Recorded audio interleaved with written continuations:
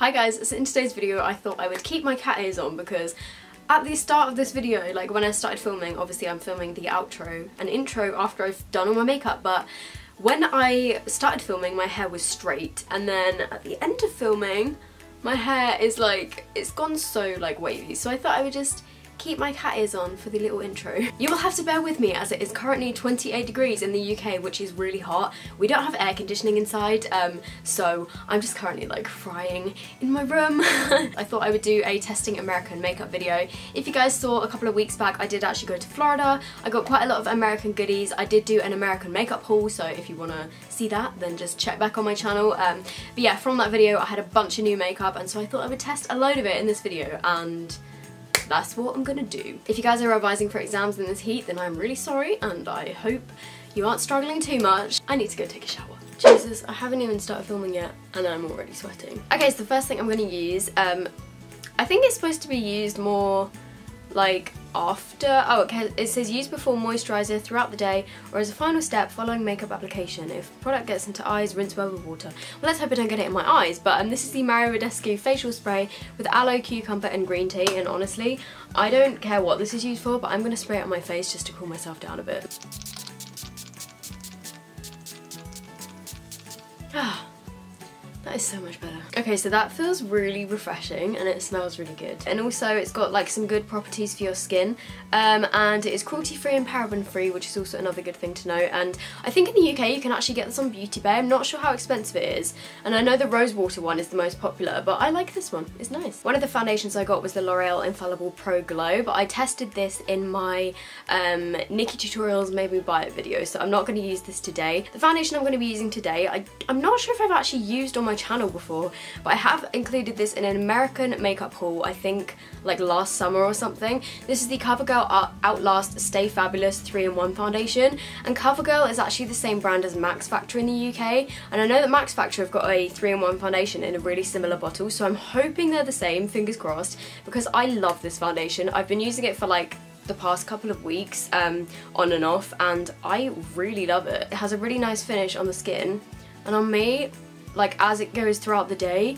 it doesn't end up looking horrible. Like it kind of gets oily in a nice way, if that makes any sort of sense. Okay, so I'm just sponging this onto my face. That's weird.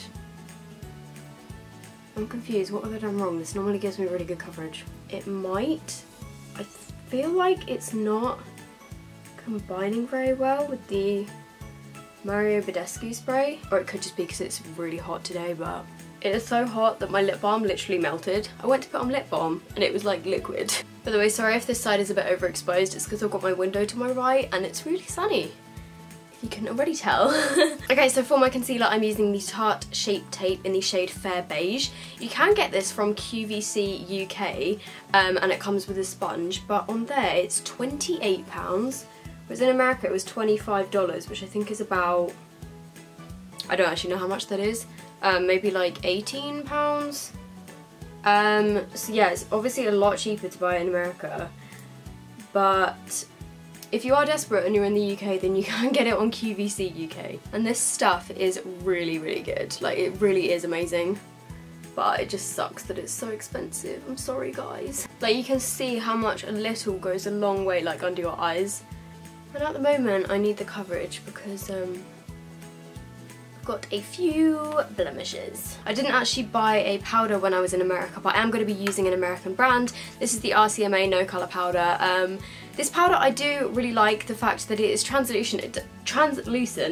It doesn't flash back, but I've heard a lot of people saying that they find on their oily skin that it doesn't kind of hold up for as long as other powders.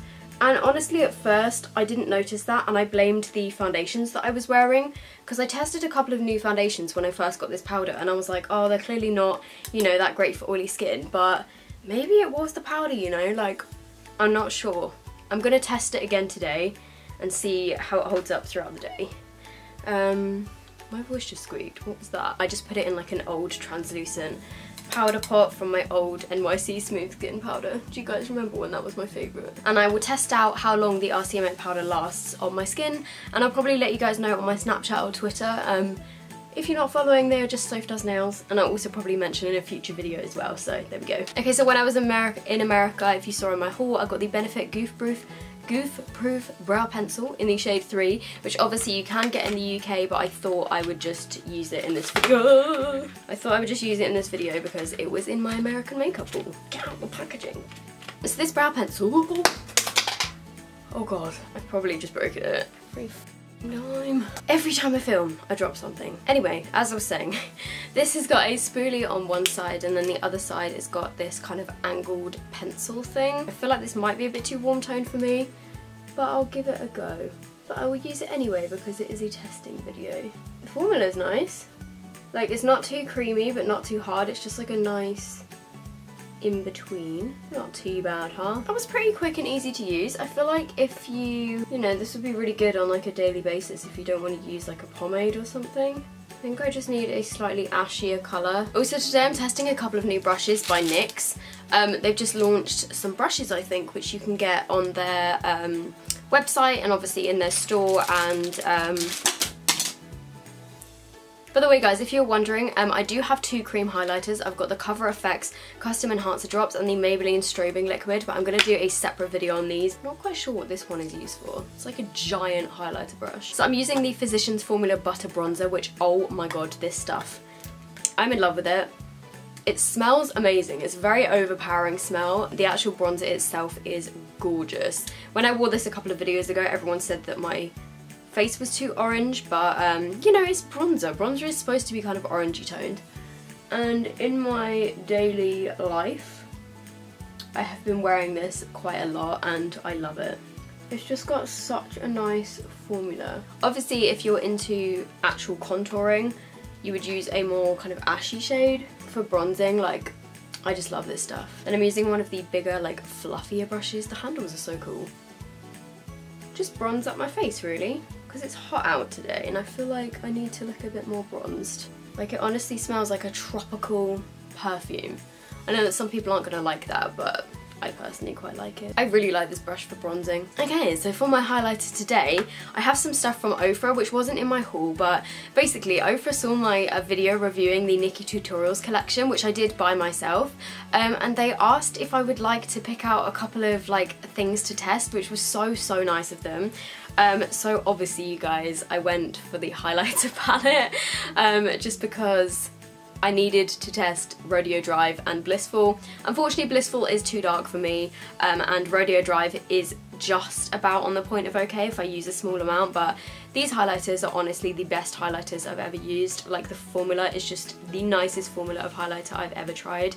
I'm just gonna do a little swatch comparison compared to the Nikki Tutorials one. So this one on the end here is Blissful. The one next to it is Rodeo Drive. This one is the gold from the Nikki Tutorials palette, and this one is the white from the Nikki Tutorials palette. So as you can see, Blissful and the golden shade from the Nikki palette, those two are very similar, and if you watch my video, those are both too dark for me. Rodeo Drive I can just about get away with, which is this one. This one, if you have pale skin, this highlighter here, let me just do a couple of swatches. Like, it is just beautiful. Like, the formula of these are just insane. So there are some swatches down there. Like, those three mixed together are just perfect. But yeah, this one has basically got all of Ofra's highlighters. I think that one that I just showed you, the wheel one, is called Beverly Hills. I'm using the NYX little highlighter brush. So I'm just going to go in with a tiny bit of Rodeo Drive, and they are literally the most pigmented highlighters in the world, so you need, like, oh my god, you need the tiniest amount. Can you see that? I don't want to put too much of this one on because it is a tiny bit too dark, but I feel like the light in my bedroom is like kind of not showing you how beautiful that is. It's really hard to show highlight on a sunny day just because it's so like overexposed. I'm then going in with, I think this one is called Beverly Hills, and I'm just going to mix the palest colours together and add those over the top, and like, oh, can you guys see this? And in the UK here, I think you can get them on Beauty Bay, and on the Ofra website, I believe I have a discount code, which is SOPH30, I think. I'll have it in the description box. I don't think it's currently, like, it might not be set up at the moment, I'm not sure, but yeah, I think that is a discount code that I do have at the moment. It is not an affiliate code because I'm in the process of like setting it up, but feel free to use it if you want to shop on the Ofra website to get 30% off. If you are a tiny bit darker than me, go for Rodeo Drive. If you are medium skin tone, go for Blissful.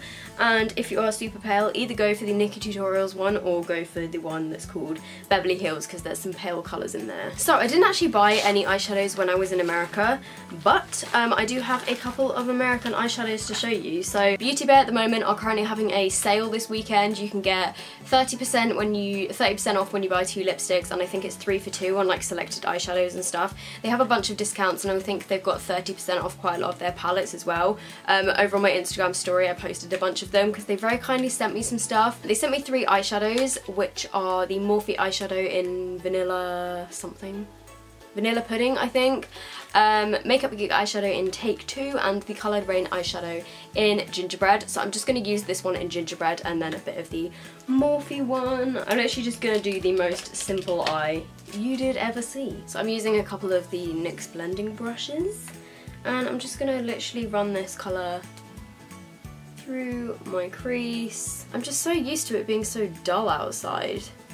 It's normally pretty easy to film, you know? I also normally film at night, but I'm not going to build it up any more than that just because I want this to be a really pretty kind of natural-ish daytime look. Oh, I then have a Colourpop one, which I forgot about. My friend's grandparents live in America, and we ordered the stuff to their house and then they came over to visit and like brought it with them. But you can just order straight off the Colourpop website. They do ship to the UK, and I got this eyeshadow in the shade Sailor, which is like a... it's like a duochromy, bluey, purpley champagne colour. Like, it is so hard to describe, but can you like see these different colours in it? So I'm just gonna put that on my eyelid. Whoa. Oh wow. I feel like this would be beautiful for like a halo eye or something. This is literally like the most simple eye look that I've shown you guys on my channel, I think, ever. Colourpop is honestly one of my favourite brands. And then finally, I'm using this Morphe one on my inner corners, and you could 100% literally, I just need to stop being a YouTuber, which is there. You can't really see because I've got highlighter all over my hand, but I'm just going to put this on my inner corners. Okay, so then for eyeliner, I'm going to use the Stila Stay All Day Waterproof Liquid Eyeliner. By the way, I know that most of these brands you can actually get in the UK, but this is literally just, I'm doing this based off my American haul, because most of these brands like originated in America or whatever, or they're more popular, they're more popular in America, and they're sold more there in shops. Ignore me. So I'm gonna test this. Oh, hello. Oh my god, yes, I think I'm gonna love this eyeliner. The nib is really, really thin. Oh, look how black that is.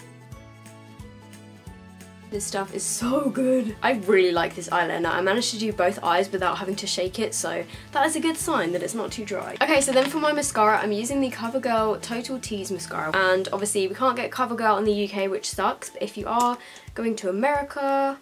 Oh, look at the brush. That is so weird. Okay, so I don't really see the benefit of the little ball thing on the end, but wow! Look at my lashes, they look amazing. This mascara is honestly amazing. It's a little bit clumpy, but I'd rather my mascara be clumpy than like give me no volume. Okay, so there we go, that mascara I absolutely love. I think that is great. When Ofra very kindly sent me over a package, they did send me a few of their liquid lipsticks as well. Obviously I've already got the Nikki Tutorials one, which I love. And then you may have noticed, if you pay attention to the description box of my videos, that I've been wearing quite a few of these liquid lipsticks in like previous videos for the past week. My absolute favourite shade that they sent me is called Dubai, which is like a grey brownie nude.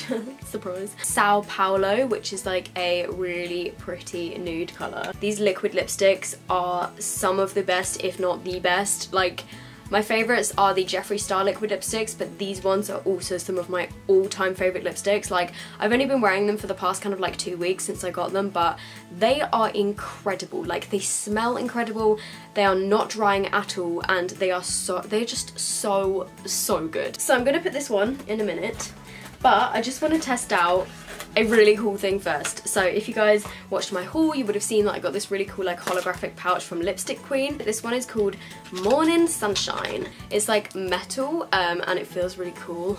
Oh, I need this today. And then you wind it up and it's a yellow lipstick, but when you put this on your skin or on your lips, it goes pink. Oh yeah, that is pink.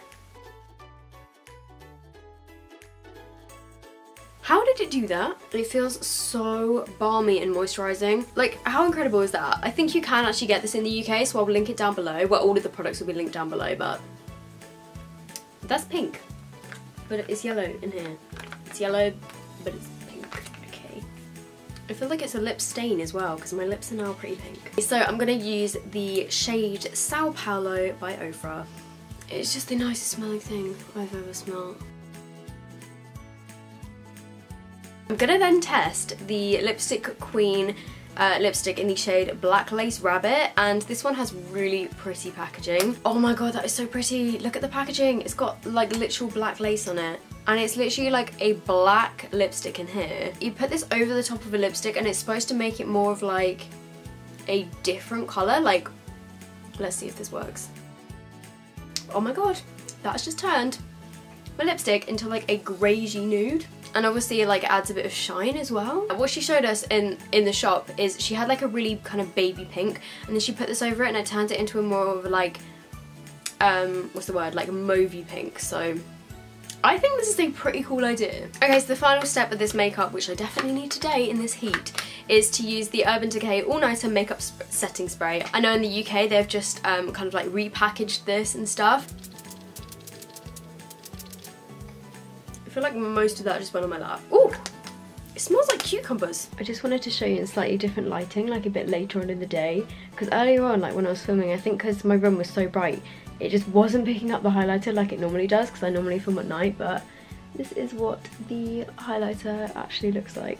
Okay, so I'm standing in the bathroom, but I just wanted to show you guys how the makeup is looking. It's currently like, I think about 3:30, and I put the face makeup on at like 11:30, so it's been on for 4 hours now, and to be honest it's looking pretty good considering that I have been outside. Like, it's really hot today, and yeah, no, it's actually looking pretty good. I'm getting a little bit oily down my nose, but my forehead and my cheeks are still like completely matte, so I feel like the powder is fine. Either that or it could be the Urban Decay setting spray, because I feel like by this point my face would normally be looking oilier than it is. So far I feel like if you use the powder in combination with setting spray, then it seems like it's going to be fine. So that is it for this video. I hope you guys have enjoyed it. Remember that all of the products will be linked down below. I'll probably do like US and UK links. I hope you guys have enjoyed this video. I hope you are enjoying the heat. If you aren't already subscribed to my channel, I would love it if you would subscribe. I also have a second channel which is called Soph Does Vlogs, which is linked in the description box down below, and I've just uploaded a new vlog on there. So yeah, I hope you're all having a great Friday and hope you have a good weekend, and I will see you in my next video. Bye!